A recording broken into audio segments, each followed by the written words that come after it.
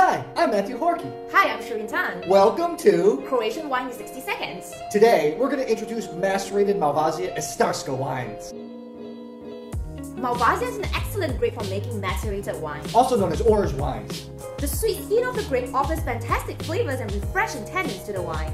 The Kabola Winery Istarska amphora is macerated and fermented in amphora. Think of these wines as bigger white wines with just a touch of tannins. What I love about Malvaszija Istarska as an orange wine is the floral aromas, the peach, almond notes, and just the hint of bitter flower finish.